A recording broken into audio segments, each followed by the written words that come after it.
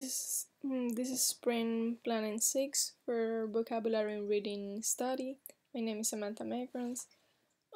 So display a form to reset password either using the username or the email. The username receive an email with a link to click and enter the new password and reset his password.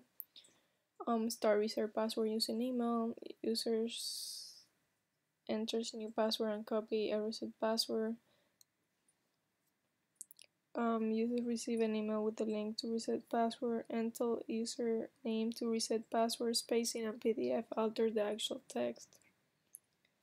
The enhanced text is not showing the UWL changes. Password reset email body should be fixed.